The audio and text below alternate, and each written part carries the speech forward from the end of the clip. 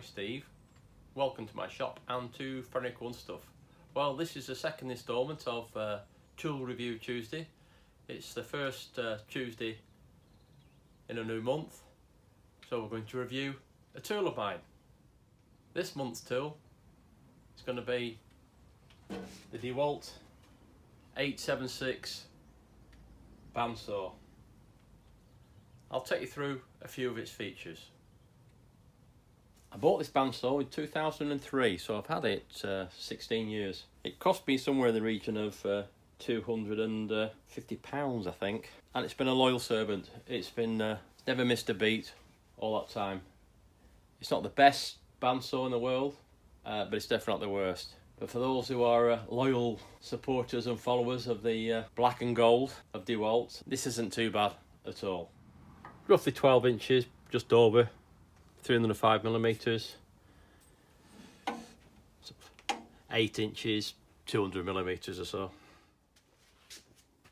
Blade capacity is anything from 3mm to 20mm. So as you can see, it's a 2003 model, and the input is 1000 kilowatts. And the output is 750 or 0.75 kilowatts, which is about 1 horse. 4-inch dust port. Extruded aluminium table.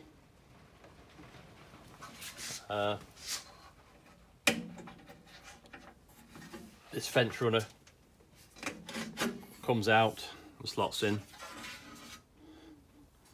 And this acts as a brace to keep it straight as it slots in a few of the areas.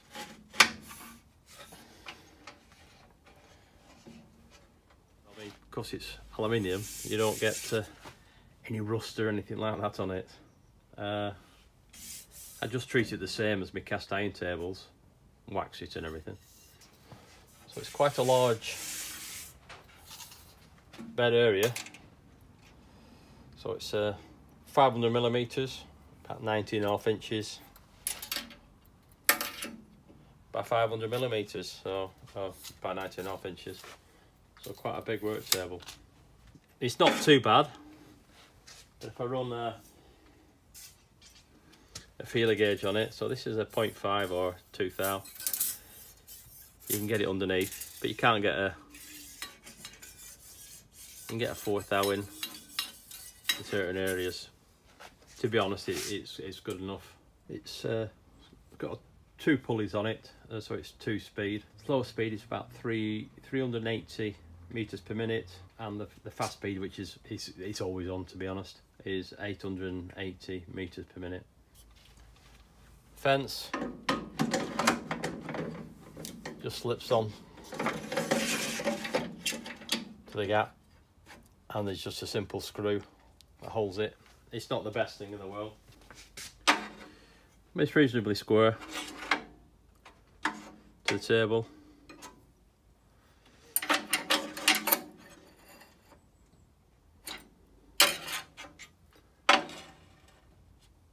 And everything seems to work all right. The table will tilt to 45 degrees. I'll tip 5 degrees that way and 45, actually over 45. Hardened steel block guides and a bearing guide at the back, which is side on, which I never understand why they do that.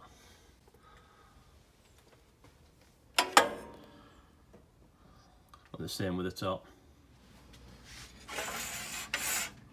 Comes with a mitre gauge, and then you've got this that you can actually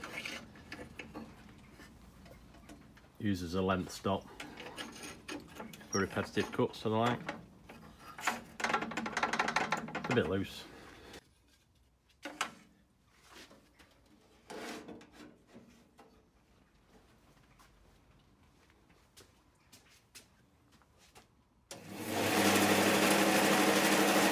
A little bit noisy.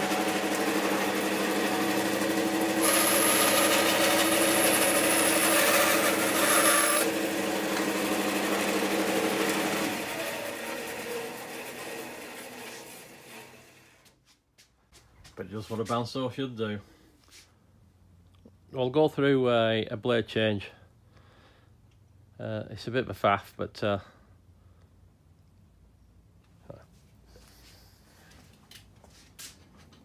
first thing, make sure it's unplugged.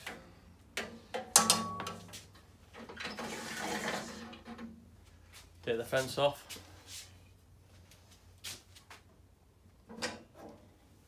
We can open the doors. So what we'll have to do is wind that down.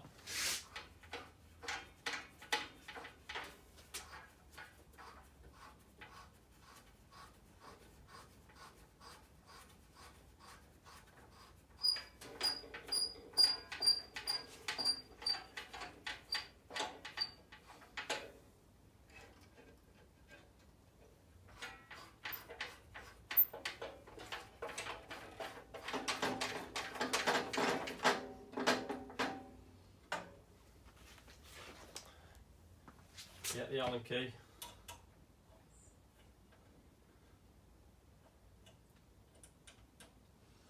Move the blocks back.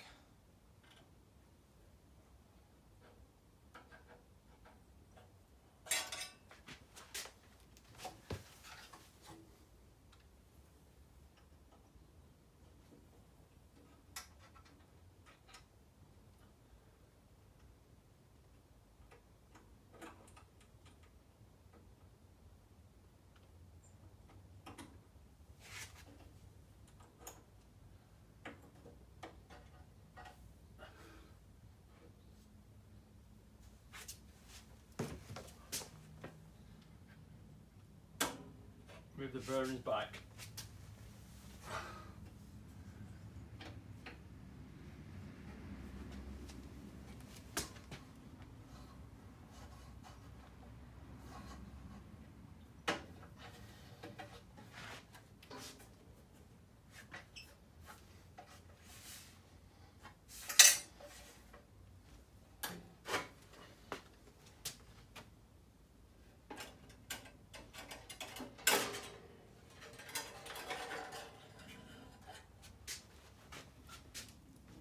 And slip the blade off.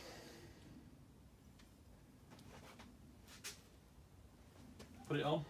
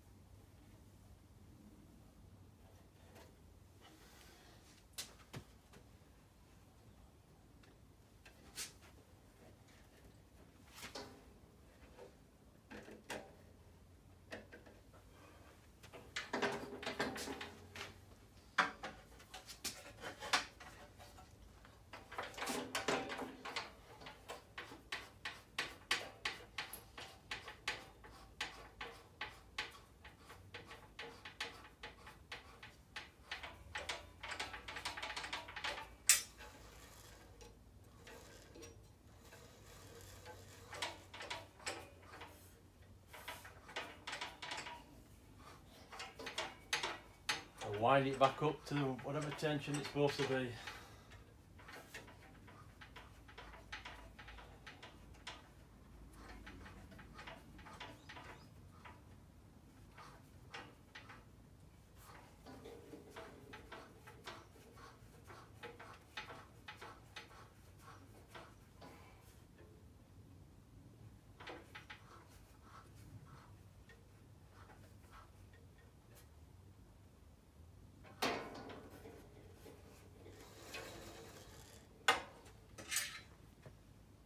Reset the guides.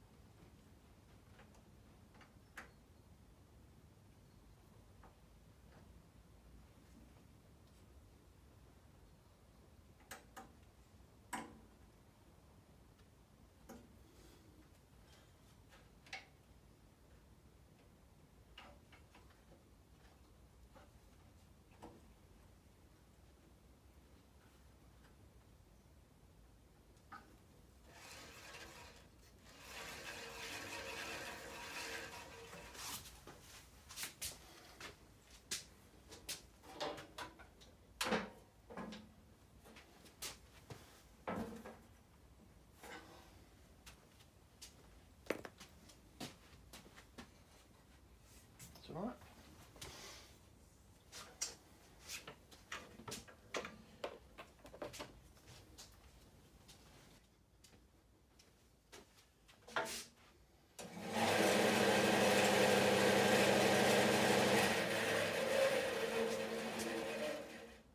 What I also didn't mention is that the blades are a custom size. They're not straight off the shelf. You've always got to order them and get made. I guess that might be the same with most other brands, I'm not sure. So we'll just lower the guy down a bit.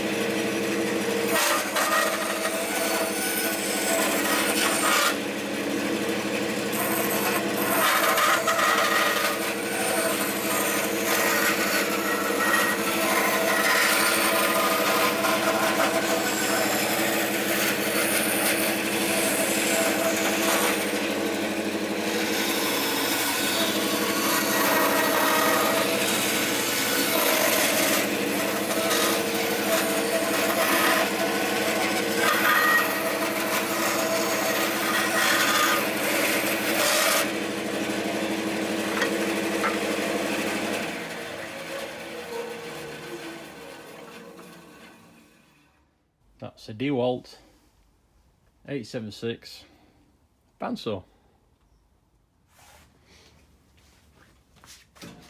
So like I said, I've had this 16 years. It's been a good workhorse. You'll see, I'll put some links around. Is where I did my own sort of milling my own lumber, so it handles some decent sized pieces of wet timber as well.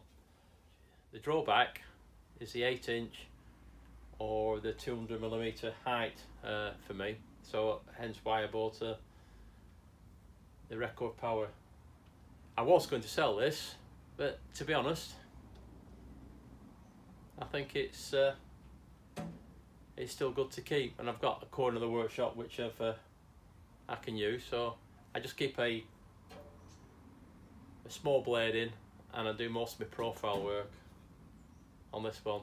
Today, just looking around, they're anything from 750 to £1,000. These. I'm not sure I would pay that for it. I think I paid around about 200 and 250. But it was a while ago, so maybe with inflation and all that, it probably is the right price. So, my honest opinion, would I buy it again? Not at today's price. Will I keep it? Yes. And will I use it? Yes. If you're in the market for Dewalt, see if you can get one second hand. They are bomb proof, really are, and you'll probably get them at a bit better price. Thanks for watching.